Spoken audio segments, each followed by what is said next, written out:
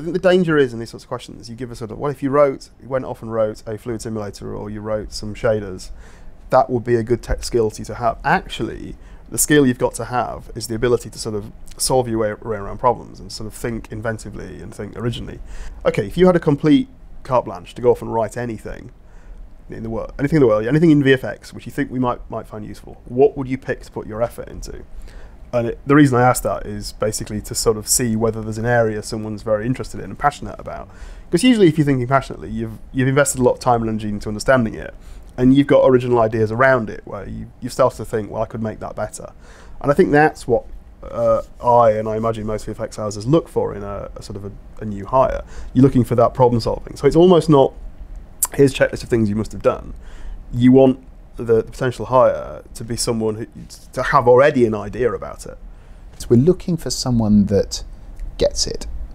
You can look at someone's work and say, right, it's simple, but it's accurate. It looks realistic.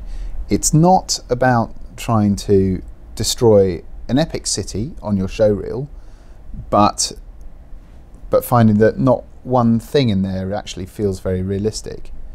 I would rather have something that is simple and shows that the fundamentals of understanding are very much there, and that it's well executed.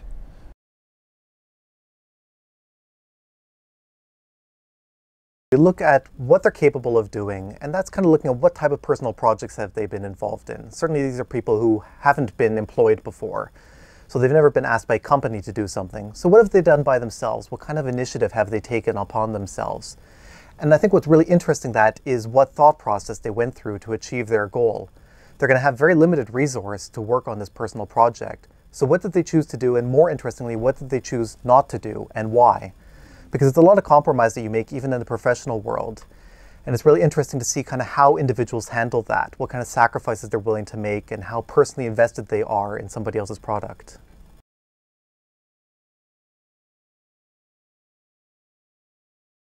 I like to see that people are involved and aware of what the industry is doing.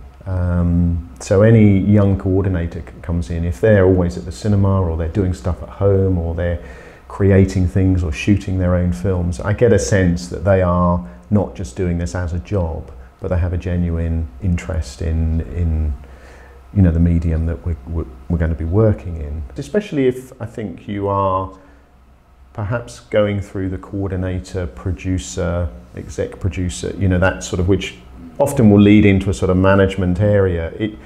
You have to be aware of what's going on. You know, who are the studios? What are they producing? Who are the independent producers in the UK? Where are the film festivals? How everything's working with or against each other, just generally.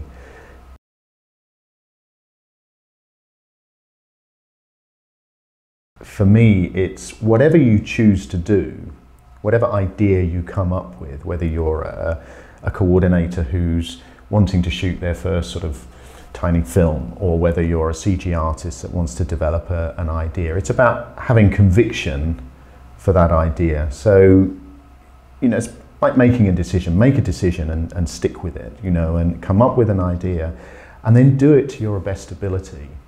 Don't do something just to wow someone. Do it because it's an idea that you want to carry through. Because then it will shine, because you will put your natural passion into whatever aspect of creativeness you're putting on the table.